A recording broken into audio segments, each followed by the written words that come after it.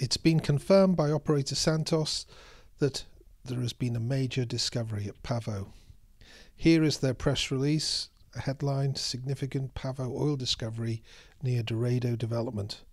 And as a reminder, you can see the details in our other video, which we're highlighting here in the top right hand corner. You can go and have a look at that now and then come back to this one. But you can see that here's the acreage position.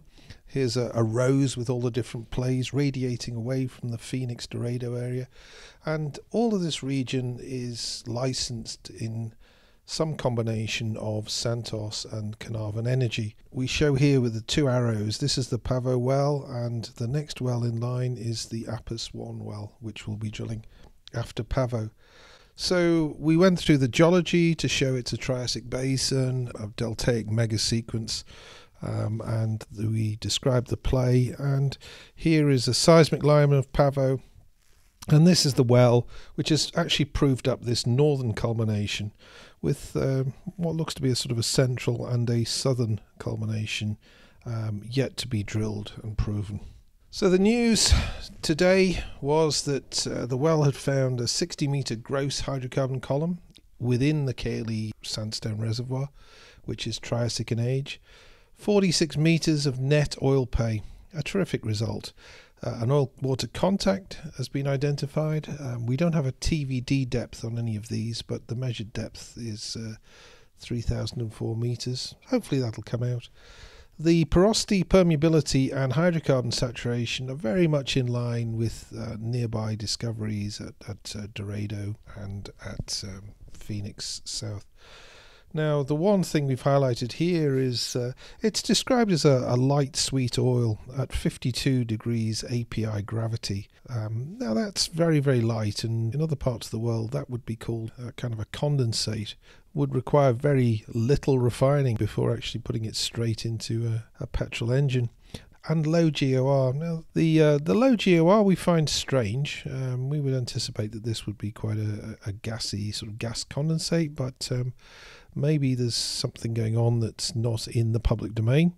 Now, in terms of the contingent resources that this well has proven, that's 43 million barrels in the northern culmination. In the southern culmination, yet to be drilled, it's prospective resources, so it hasn't been drilled yet. So potential for about a mid case of about 40 million barrels. Now, the P sub G of 60% seems kind of low. Perhaps suggests that the culmination here in the north may not be full to spill. I don't know, that's speculation. We'll find out in due course. Maybe Santos will put something more out on that. Well, what next? The well's continuing. It's going to drill all the way down to 4,200 metres to its total depth, and that's really to evaluate the early Triassic and late Permian. Now, this would de-risk a number of prospects in the area.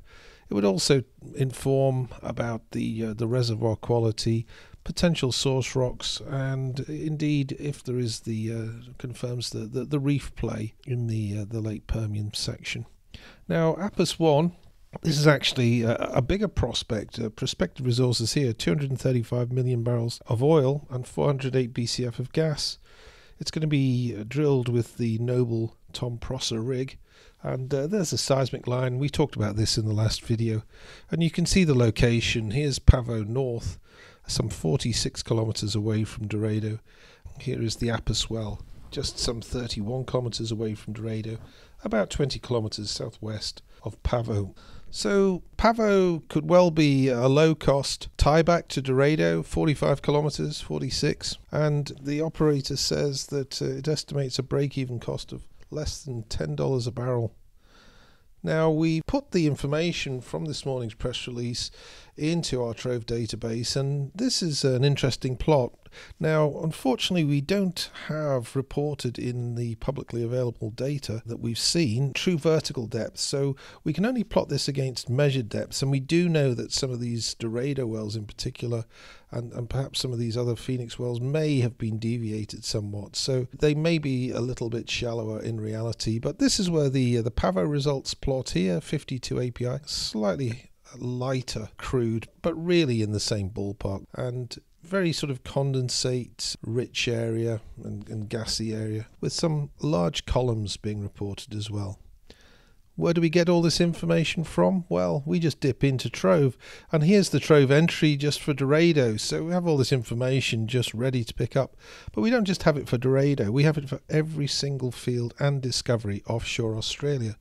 But not just Australia, we have it for Indonesia, New Zealand, Malaysia, Vietnam, in fact every offshore geological basin worldwide. That's why we can do these videos so quickly. We look forward to seeing you back on the channel. Please subscribe, ring the bell, you'll get informed when we come out with our next video. And if you want to get in touch, and if Santos want to give us some more information about the wells, we'll publish in a follow-up video. Thanks very much for your time.